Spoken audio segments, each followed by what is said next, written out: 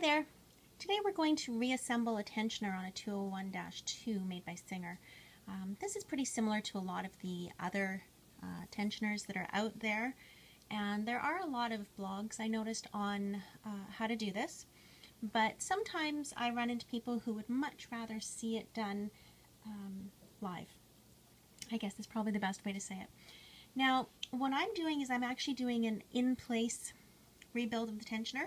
And the reason that I'm doing that is that the tension spring that I have for this, which is usually the main reason that you end up having to take the whole tensioner out, the tension spring that I have is actually more than willing to come off of the post without having to disassemble the post. So this is the tension spring that I'm talking about. You'll notice that on the back side of it there's a little hook, and then on the front side of it you have a curled piece. What we're going to do is we're going to put that on, and we're going to put it on in such a way that it hangs down at about 6 o'clock. What I usually do is I just give it a little wiggle until it wants to slide further on. So if your tension spring is willing to do that, then you can set up using this process. Okay, so for right now, I'm going to take that off. And you'll notice that yes, it wants to uncoil, but just a little wiggle tends to pull it apart and you should be good. Now, the reason I took that off is that first we have a few other pieces to put on. This piece here goes on here, and for some reason every time I do one of these I want to put this on backwards, but the V shape goes towards the back of the machine.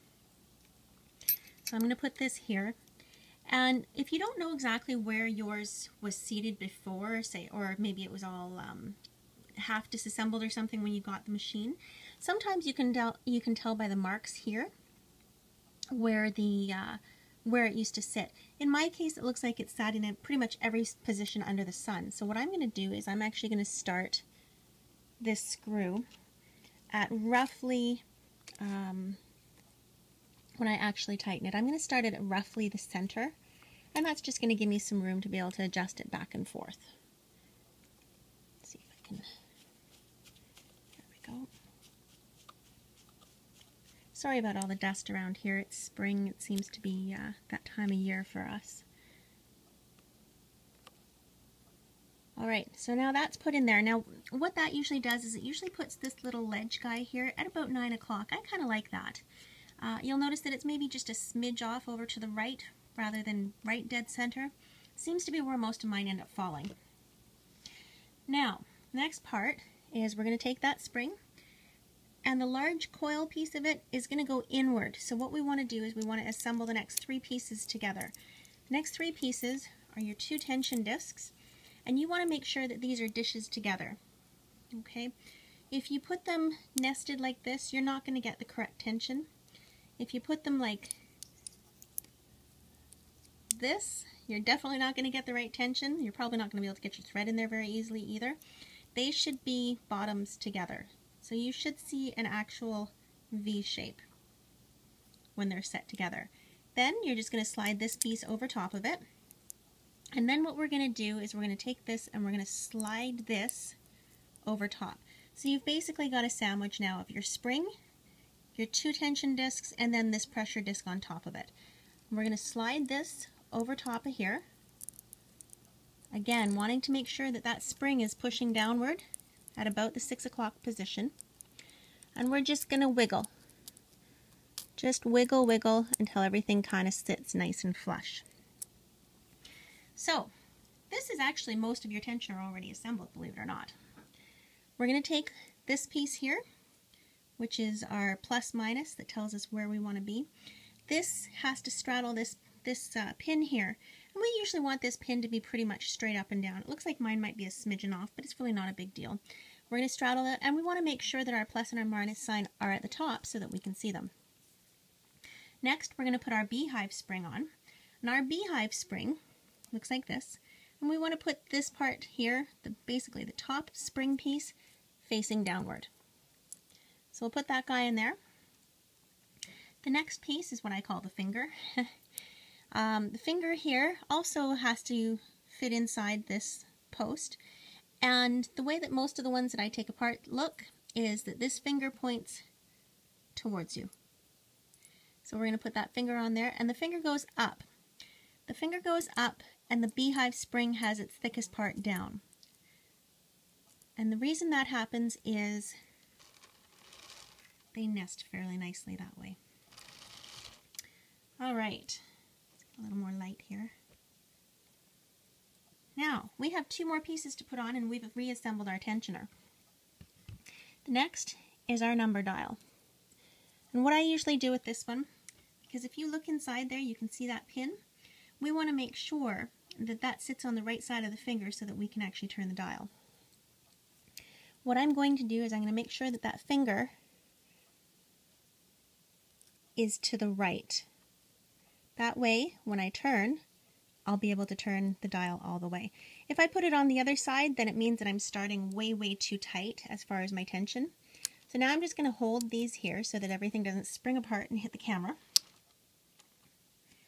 Then what I'm going to do is I'm going to lightly put this knurled knob on.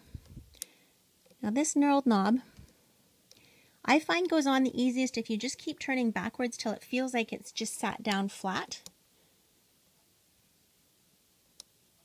And when it does that, it just slides right on quite nicely. Now, this is kind of a spot where typically we usually say you have to kind of fudge it until you get it set just right. I'm going to give you a rule of thumb that will work as a really good starting spot for a lot of machines. It may not be perfect, but at least it's going to give you a ballpark spot without having to really, really fight. What I typically do is I try to spin this knob down a little ways, and I'll have to keep pushing this in so that the pin on the knob doesn't keep getting in doesn't stick into one of the spots. When I get it to the point, let's see if we can get you a good view here. When I get it to the point where, there you go, where the knurled knob and the post are about flush, I usually want that at about a 2. So what I'm going to do is I'm going to turn this to a 2. Oops, sorry about that. I'm going to turn this to about a 2 so that the 2 lines up with the line up here. And then I'm going to just wiggle this until it falls into place. What that should do now, I'm actually going to put it just a little bit above 2. And wiggle till it falls into place. What that should do is that should give me a really good starting point for my tension. In the event that you do some testing, maybe perhaps in relation to the posts that I have on Archaic, Arcane in regards to tension, and you find that maybe it's not quite 100% right, you need to adjust it looser or a little bit tighter, there's a really easy way to do this without having to completely readjust disassemble the tension and start again. All you're going to do is you're going to push this numbered dial in, and you're going to turn the knurled knob left or right to adjust it just a little bit. And that'll let you make fine adjustments to it. One way to know for sure if your tensioner is adjusted approximately right is you should have the full range of movement all the way from 0 to 0, which is really probably a 10.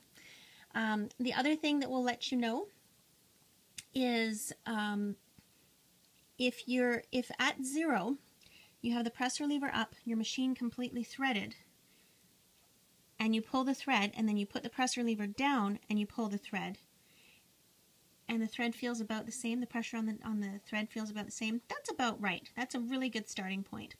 By the time you turn it to about a 4, somewhere between 3 and 5 typically, but usually 4, by the time you hit 4, if you've threaded the needle with the thread and you pull on the thread in the direction that it would normally travel. So for this machine, we thread from right to left. What I would do is I would thread the needle and I would thread,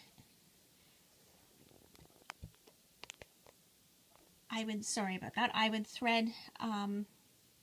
pull the thread from right to left. If I did that, the needle would deflect probably about a 1/16 of an inch. If it deflects about a 1/16 of an inch, somewhere between 3 and 5, that's going to be your normal thread tension, just to give you a ballpark idea. Now, the one thing that we haven't done, and you may have noticed that I've forgotten a step, is we haven't adjusted this spring here. What we're going to do is we're going to give it a little gentle push over top of this screw, and then we're going to give it another gentle shove. There you go, over top of this little ledge. I'm going to adjust the camera one more time. So what that's going to do is that's going to give us some spring, some snap. And what that's doing is when the take-up lever goes up and down, you're going to find, oh, we're going to need a little more height. When the take-up lever goes up and down, when it's down here, you don't want a great big pile of thread hanging down here. This is giving it just a little bit of extra pull to give a little bit of tension on that thread, because if there's a whole bunch of thread here, it will mess up your tension a little bit, and it'll be a really inconsistent tension, which is very, very difficult to troubleshoot. I guess that's it. If you have any other questions, let me know. I do enjoy knowing that you guys are reading the blog, that you have questions and whatnot, and thank you for watching this video. We'll talk to you soon.